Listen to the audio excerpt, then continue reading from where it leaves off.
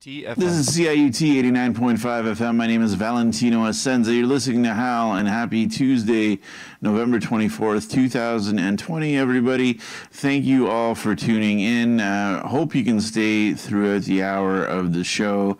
In the first half, I'm going to be talking to singer-songwriter and composer George Chiang, and I'm also going to be talking to Harriet Chung. The two of them were involved in a musical called The Golden Lotus, and we're going to play some music from that as well. They're going to talk about an upcoming album that they have. That will be the first half of the show. The second half of the show, I'm very honored to be interviewing Matthew Howlett, the winner of the 2020 CBC Poetry Prize. So I'm hoping that you can stick around for the whole hour, and we're going to start things off as we do always with a song. In this particular song we're going to be talking about with Harriet and George. This is A World Away from the musical The Golden Lotus on CIUT 89.5 FM.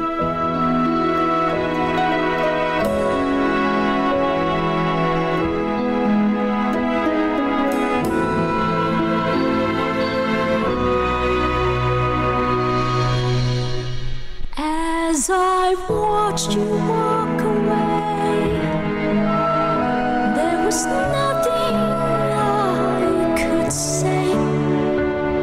The joy you brought, the dreams I sought, all vanished yesterday. Whispers all around, footsteps on the ground. The tables squeak, the shutters squeak. I hear you in every sound. It's been less than a day, and I miss you more than I could have ever imagined. Every moment is a lifetime. You seem a world away. As I wonder what may lie, I tell myself not to cry, as the sun will beam on a river stream. Our love will never die. It's been less than a day, and I miss you more than I could have ever imagined. Every moment is a lifetime. You seem a world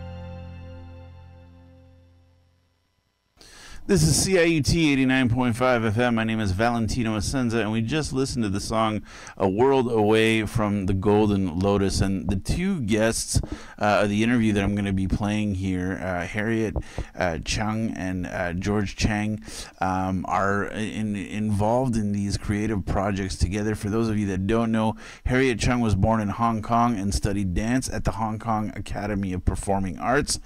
She moved to Canada to further her dance training at the National Ballet of Canada. She has danced professionally with the Empire State Ballet, Ontario Ballet Theatre, Jing Dance. She broke into musical theatre and she's featured in a number of musicals such as The Phantom of the Opera, The King and I. And as for George Chiang was born in Ottawa, Canada, and is of Taiwanese descent. George received his theater training at the University of Guelph, during which time he was also known to hitchhike to Toronto comedy clubs to perform his stand-up act. He's also he's acted in plays including the Stratford Festival, and he is also writing some songs. The two of them have an album coming up together. It was kind of cool to talk to the two of them, the Golden Lotus, and everything that they're up to. And I'm going to play the interview for you right now on CIUT 89. This is CIUT 89.5 FM. My name is Valentino Asenza. You're listening to Howl, and thank you one and all for tuning in. It's always great on Howl. We get writers of every kind, and it's always great when there's always a connection to theater. And what makes this unique is it's musical theater in this case. I am actually quite pleased to have in the virtual studio George Chiang and Harriet Chung, who George is actually he's a playwright and an actor, and Harriet is also a writer and a musical theater performer, and they've teamed up to create some really wonderful beauty. And the reason why I'm having them on here is because we had just heard a song from the musical called The Golden Lotus, called A World Away. And thank you both, first and foremost, for being here. Thank you so much. Appreciate it. Thanks for having us. Thank you. Thank you. You guys hanging in okay with all this pandemic stuff? You guys doing all right? Yeah, when you're cooped up like this, no better time to write and create stuff. Yeah, for sure. Okay, so this is what I'd like to know. A World Away. Let us know what is the premise of the Golden Lotus, and how does A World Away fit into it? Well, Golden Lotus is a musical based upon probably the most infamous Chinese novel in history, called Jinping Mei. And A World Away is the signature pop ballad from the musical. It's when the lead is pining for the man she loves. So we've taken this song, which from the musical, and we've rebooted it. We've made it into like a pop single, and we dropped it as a single in August. So yeah, it's out there Interesting. now. Interesting. And we made a new music video, a modern day music video, which is out there as well. Yeah, I was fortunate enough to look at that, and you had there were shots with the whole orchestra in there, and that was fantastic. Harriet, tell me about your connection to the song in terms of rehearsing the song and singing it. What kind of emotions did you experience given the lineage that the song has with this musical, and what it means to you in terms of your musical theater career? Yeah, A World Away is a very universal song. It's like people can connect to it. Like one of my colleagues from Phantom of the Opera, I worked with her in the Toronto cast. She actually emailed me and told me that how amazing is this song, because she has a son that's is going to university, and it's like a world away, and she is thinking about him. Even one day he left, just one day, and she's thinking about him already. And also people connect with this song with the pandemic as well, because we are really a world away, and you're missing your loved ones all over the world. So it's actually resonate with a lot of people. That's why this song is very successful. And my friends and colleagues, and they're really supportive, and they really give a lot of good feedbacks about this song. And I mean, one of the things about musical theater is, sometimes I love musical theater. I do. I have favorite musicals. I mean, the standards, of course, for me would be like The Wizard of Oz and West Side Story. But sometimes when I hear like the negative criticism of musical theater, I'm like, come on, what a ridiculous genre. Who goes out into the street and breaks into song? And I'm like, okay, well, people don't necessarily go out into the street and break into song. I do sometimes, but what people will do is they'll go into the studio and break into song. And George, I'm just wondering, what is distinctly different between, say, writing just like a normal play, because I know you also had success in Stratford for just like a regular play, and a musical. What would you say, I mean, other than the music, in terms of writing disciplines, what would you say is distinctly different from a writing perspective? Well, with Stratford, I was an actor there. I didn't actually write a play for Stratford, but yeah, I have written a couple plays in the past. I find that when you break into song, like Golden Lotus, for example, it's a sung through musical, and it's a very melodramatic story. And I think melodrama, in my opinion, from my personal bias, is best sung. Right, yeah, yeah. Break into song, and so what better way to bring out all those emotions than by singing it. Yeah. And yeah, I mean, and for sure. And like, so the other cool thing that I kind of read about Harriet is that Harriet, you got into writing songs from being in musicals. So what was it about being in those musicals that inspired you to start writing songs? Oh, actually, I cannot say I'm a writer. I have my one song. Okay. I wrote one song, and it's going to be in my album. So this is like probably my one and only. I was just get inspired and just like spontaneous. I'm like, okay, this is a song, and for me, like writing songs is like very fast. If you get the idea, you get it down, and that's it, your best song. If you cannot have any idea, you drill on something. It's like I'm a dancer as well. I choreograph a lot. That's what I choreograph, and I put musical together, I put dance together. So my best pieces are always quick, and the ideas just rush in. If you have to drill into something, those are no good anymore. Right. Yeah. So and the two of you are writing a new album. Is that right? Can you tell us? It's George. It's George. 10 songs. Okay.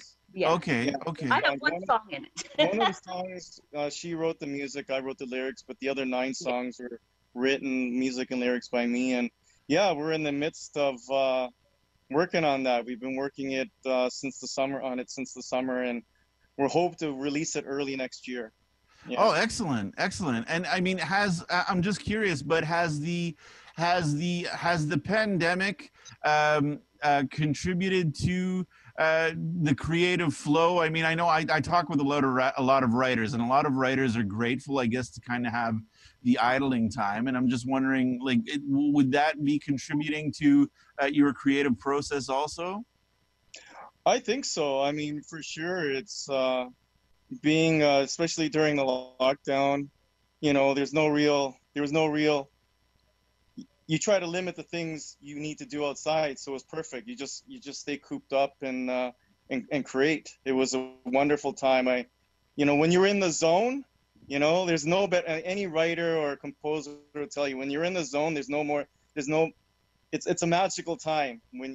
I remember I had a few weeks, about 4 weeks between like August and September, where I was just in the zone, and I pretty much put together the last of the 10 songs of the album. Yeah, so I put it all together in those weeks. Half the songs, I would say, bits and pieces were. I would say 3 songs were written well before. Like, for example, "World Away" was written for the musical, but it was rebooted for the album. But and then other 2 songs I had written before, so we thought we'd throw them in this album. And then the other 7 songs I really wrote within this summer and into this fall. And when I was in the zone, it was just a magical time when you have that time to just create. Yeah.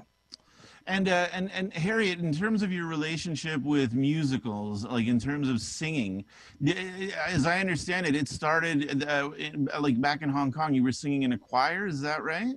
Yeah. I was singing in the Hong Kong Church Choir, and I tour a lot, and Yip's Church Choir. I tour a lot, and I know there's better place out there, and I never knew. But the choir technique is very different than musical theater, and I never knew I can put the dance. And I do ballet all my life, and I actually come to Canada for the National Ballet School. So I never connect two things, the singing and dancing together, until I come to Canada. I really open my eyes. So I connect them together, and they become like my musical theater path. So Hmm. like it just opened up my eyes so much, because in Hong Kong there's no musical, really. Like I Oh, only know about um, the sound of music, and I watch it over and over again, like during typhoon season, that drive my whole family nuts. So in the back of my mind, like I'm a, so fanatics. And I came here and I got into Phantom, and I was in Cats, and I was in King and I, and I was in a few production of the King and I as well. And I later on choreographed for that as well. So it just opened up my path so much when I come to Canada and I get into Phantom. That's what my first stepping stone. I'm Very, curious to know how did the two of you feel? I mean, for me, my relationship to musical theater was my grandfather, my Italian grandfather, would always play opera music all the time. And as a kid, I was like, "What is this? Why is he always playing this?" But then I'm a poet and a spoken word artist myself. So as I grew up, whenever I would go to an opera, I'd get the librettos, and I'd see that there was, the lyrics are very poetic. And that's what got me into musical theater. And I've seen quite an evolution of musical theater. And I mean, most recently, it's evolved into, I guess one of the more popular ones in terms of contemporary musicals is Hamilton, where they're kind of yeah. using new music forms, like Yeah, they're using hip hop, right? The hip hop and rap. yes, I'm curious yeah. to know either of your opinions on how you feel about that, about the evolution of musicals. Do you think it should keep evolving like that, or are you traditionalists that it should only be like, one kind of song for a musical? No, I'm all for it because I think when opera, when it was in its heyday, that was the pop music of the time. Right. So now Yeah, our it's pop hard, music is man. pop Yeah. music, rap, hip hop, it's all that stuff. So definitely, when you stage things, we should speak the language of the music of today. So Golden Lotus, for example, is pop. It's a pop musical. Right. So yeah, so Hamilton has a lot of rap and stuff like that in it. So it's amazing. That's why it's resonated throughout the world. And Yeah. Harry, do you feel the same way in terms of that evolution in music for musicals there? Oh, absolutely, absolutely. And I grew up with classical music too. And when you think about Carmen, it's like the pop music of the time, Right. right? Yeah. And yeah, it has to resonate with the society. And now, like Hamilton is amazing because it talk about so much history. I think they should get an award for getting the most lyrics and the story in the Yeah. whole Yeah. musical. Like this is so much to absorb, and they are so popular for a reason. The music is amazing, the lyrics and the creativity, the choreography is incredible. It's like really high level. Really appreciate And I know that you say that Harriet, you yourself are not a writer, but there must be some kind of a similar writing process when you're putting together a scene in terms of choreography, because you definitely, right, you have to match, I guess, the movements to the mood and what's going on in the plot. Talk about that process. Like, what do you go through when you're choreographing a scene? Yeah, like I actually own a musical theater school and dance. Like I do dance, I teach dance and musical theater. So I put production together for the kids. So I have dance and music together. I will write my storyline, and Hmm. I will put in cover songs sometimes. Sometimes I will put in other people's original song. They will chip in, and I will write a story for the kids. Yeah, and those song inspire me when the inspiration come, and it's just go, it's endless. Yeah, I mean, I'm just, like, for me, it's like, I mean, I can't imagine, even like I've always wanted to, like I went to theater school to write a play, like to be a playwright, but I never stuck with it. Great. It was always a dream of mine to write a play and then see the characters come alive on stage. And I'm just trying to wonder, George, from a writing standpoint, is that always part of the high, seeing these characters that you create come alive on stage? Oh, definitely. I mean, when you write, you can envision the characters one way, but there's nothing more beautiful than watching an actor take on the role and bring it life. And they often discover things that you never even thought of, and they just make it more alive and make it even better than you even, you even planned. It was amazing. When we premiered, for example, Golden Lotus in Hong Kong a few years ago. Yeah, I just remember just being like, just during the rehearsal process, just going, wow, yeah, I never thought of the character that way. Wow, he's really added this twist to it. I love that element. You know what I mean? So it's amazing what you can come up with. And I mean, the process. yeah, for sure. And I'm just curious too. Like, how is an audience? Are the way that, like, say your work is received, say from a Hong Kong audience versus a North American or a Toronto audience, is there a difference in how the audience receives it, like in terms of how an audience views a theater production? Well, for Golden Lotus, for example, it's a very well-known story in Asia and in Hong Kong, China, and that, whereas here nobody knows about it. So when we premiered it at the ASCAP Disney Musical Theater Workshop in New York City a few years back, it was like, people like Stephen Schwartz were there, David Henry Hwang, Craig Carnelia, like musical theater bigwigs, and they had never heard of this story, but they were just fascinated with the story and just the music. They just thought it was terrific, and the combination of this exotic music, this exotic story that they never heard of, but it's a timeless tale, because the themes in it are timeless. So when we did it in New York, it was like, what's the story? But it's an amazing story. Who are these characters? And they're so drawn by the characters, and it was done all to pop music, so they thought that was really cool. Interesting. So, I mean, Harriet, in terms of your influences, you said that you watched the Sound of Music and you were in the choir. Were there any other particular influences that really inspired you to continue on this path, on this musical path? Yeah, well, because my background is, I have my piano background and my my choir background and my ballet background, and when I come to Canada, I put them all together, and this is musical theater. And I explored I went to New York for audition for Cats, and I got the job for the German cast of Cats, and there's no turning back. When if I do just a dance show right now, I feel like there's one element is missing, that I'm mute. I can't, I can use my mouth. So when I did Cats, it's the singing. Like, what can be more fun than singing and dancing together like this every night, right? So this is like, so many things have inspired me. And when I go to New York, of course, like every couple years, I go to binge watch. Well, we would sometimes do 2 shows a day, and in 5 days I would be like watching like 8 shows. Wow. So it's very, very, inspire me a lot. Like, I love all kinds of musical and contemporary, classic, and every kind.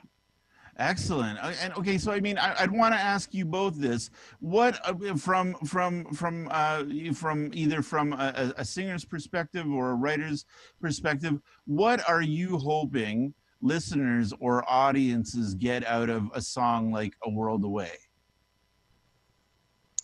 Well, we're releasing "A World Away" for this album. We dropped it as a single right now, just and then when we release the album, we thought of it a way as a bit of a way to promote the musical, but it's also an album on its own. When we first decided to drop the single, we thought, oh, maybe we do a revamped version where it's even more poppy, and more people will be aware of the song and the musical. But then when we released it, we got such a good response, and we decided to make an album. And so with this album, I think there's one more song from the musical in the album, and then the other 8 songs are original songs that we're collaborating to put out as an album, which we're going to call The World Away. Yeah. Oh, interesting. And Harriet, what are you hoping that audiences or listeners get out of the song from a singer's perspective? Well, especially the pandemic, right? So I hope the people is going to like, right now they coop up in their own little thing. I think Right. this will take them to make a lot of journeys. We have some songs that is like talk about Kawartha Lake, right? That's the song. That's one song is called Kawartha Lakes. Right? Or- Kawartha Lakes? Yes, and we take them to like old Montreal. So there's a lot of like traveling song, and something today and tomorrow is about mother, the memories of a mother. So I want the memory, like I want the imagination go wild. I just want them to enjoy all the journey of this album. Yeah, that's true. The album, the different songs take you on different journey. Every song takes you to another place. So that was a theme we wanted to bring across. So that's why we called it A World Away. Well, not only is the signature single called The World Away, but it takes you to many worlds. Oh, interesting. Cool. That's great. So if people wanted to keep up with the two of you and your upcoming projects and what you're doing, how can they do that? Do you guys have a social media presence, a website? How can people keep up with you? Well, the current single that's out there is on the streaming platforms as a World Away remix. We have an album that we recorded back in 2015 for the musical. It's called Golden Lotus, Sounds from the Musical. And the original version of A World Away is actually in that, and it's the musical theater version. So that's on the streaming platforms as well. And Harriet has her own website at harrietchung.com, and I have my own website at George Chiang, CHIANG.org. Yeah. Okay, and we are actually going to go out with the song today and tomorrow. Harriet, you were saying that it was about your. Was I wrong in saying it was about your mother? It was about, or it was. Well, actually, I wrote the song, and it's actually about my mother. Oh, your mother. Oh, my Yeah. apologies. Okay. So it's about your mother. Yeah, And- for sure. Okay. And this is the world premiere. We just did a quick rough mix just for this interview. We just got the backup vocals the other day, and we just did a quick rough mix. It sounds pretty good, but it's not gonna be the mix that we have on the album, but it's pretty good. So let's hear it. All We're right, very excited to excellent. hear it. We're very honored. I'm very honored to talk to the both of you. Very honored that you brought this song for us, and I wish you nothing but continued success. Thank you, George, and thank you, Harriet. Thank you Thank so you very much. much, Valentino. You're very welcome. This is Today and Tomorrow on CIUT 89.5 FM.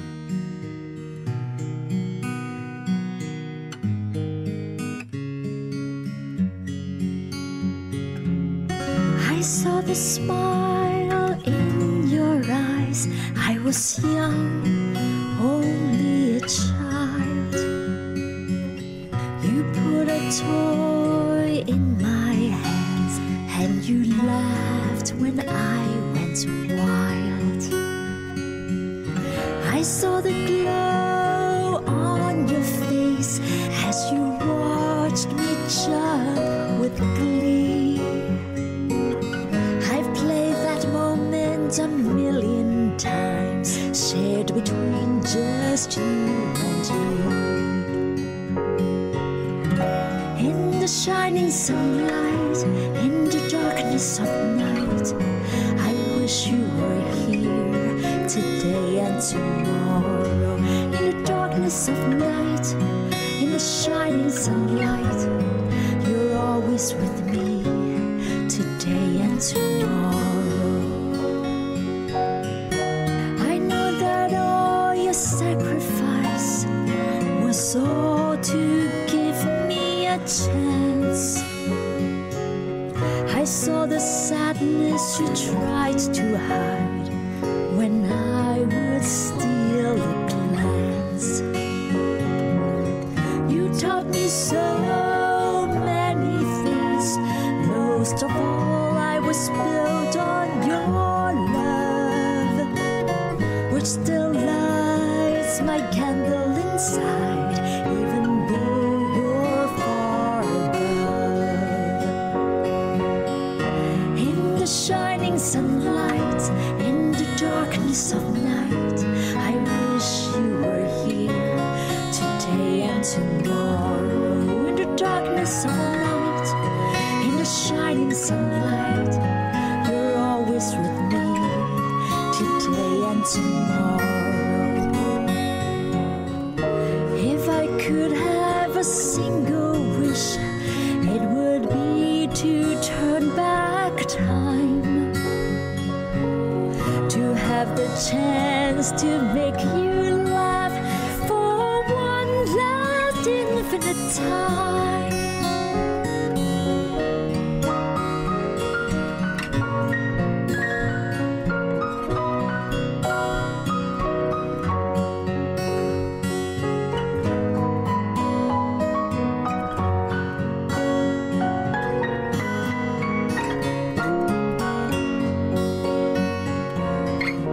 In the shining sunlight, in the darkness of night, I wish you were here today and tomorrow.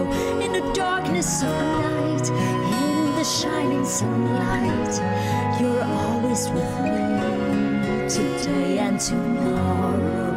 In the shining sunlight, in the darkness of night, you're always with me today